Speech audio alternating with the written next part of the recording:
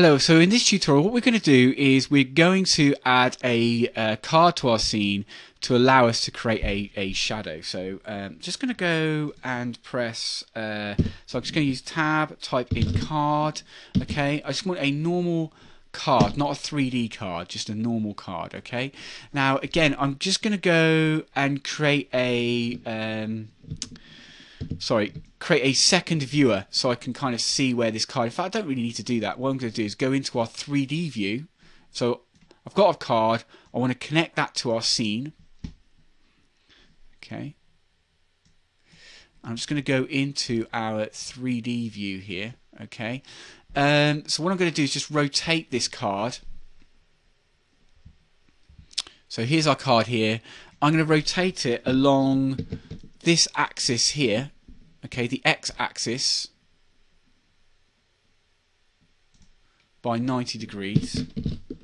So that should go flat now, and you can see it's gone flat and it's actually just gone on the ground for us, so that's perfect for collecting the shadow in our scene now. Okay, excellent. So that's just what we want.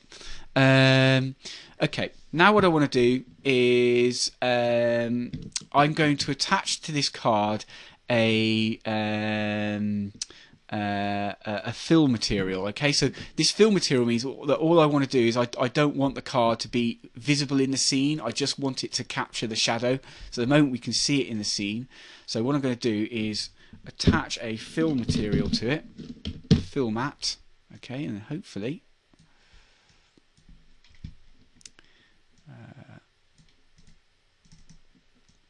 and then I'm going to attach a fong to it,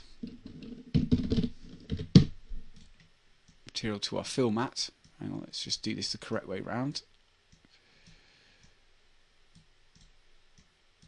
Here we are. Okay.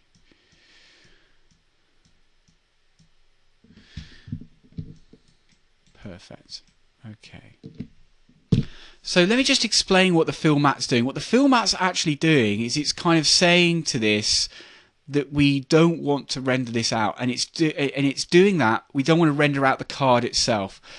It's doing that by actually not adding this card to the alpha channel. So let me just rearrange things a little bit just to demonstrate. So if I just connect this Fong directly to the card here, and I've got the scanline renderer here connected up to our viewer, and if I just look at the alpha channel now, you can see that this is in our, you can see that this card is filling up our alpha channel. Okay, now if I disconnect this Fong and put the fill mat in between it and then connect the Fong to that, you'll see that we do have the card in our scene, and while it is visible in our normal RGB mode, yeah, okay, the actual alpha layer that's been generated by this scene, okay, will actually mask this out. It's not included in the alpha.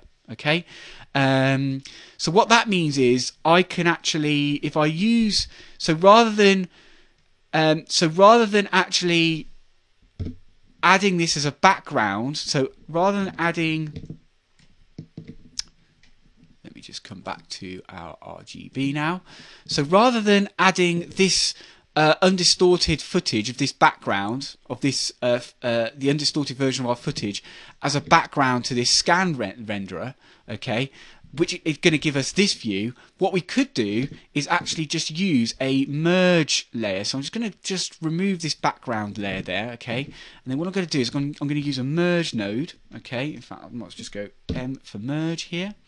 Okay, and it's a merge over. Let's have a look here, and sorry for it being such a small area. In fact, if I press space, we can see more. If you press space on it, you can zoom up the whole thing, so that's actually probably going to be more useful for us to work that way. If I connect the undistorted to our merge here, I'm just going to move the merge back down here now so we can see what we're doing. Okay, you'll see that alpha mat is now being used, can you see, to actually take out the to actually take out that card. Okay, so basically rather than just adding it as a background here, we need to actually use a merge node to bring our background in using this method. Okay, that's superb. Now I'm hoping That's fine.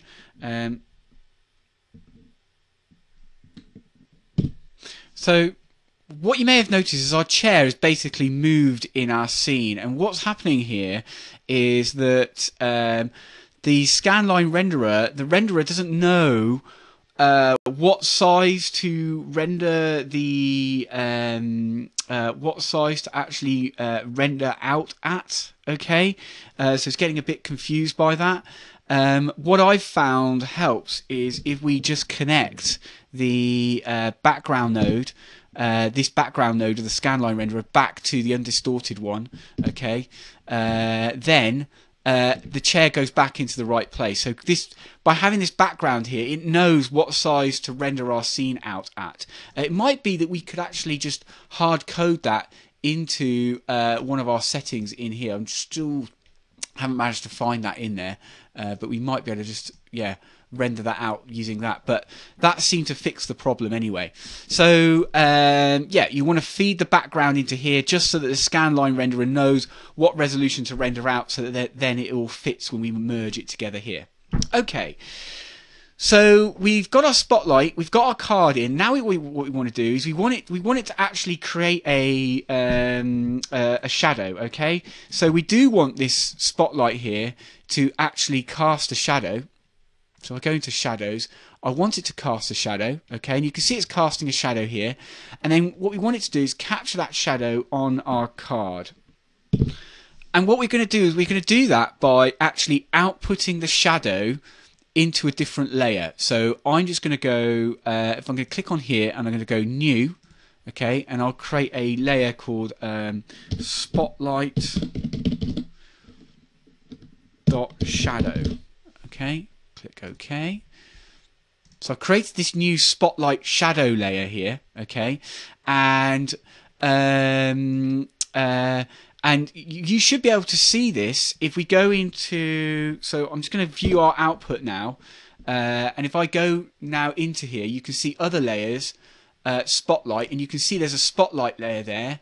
And if I look at the alpha for that layer, here we go.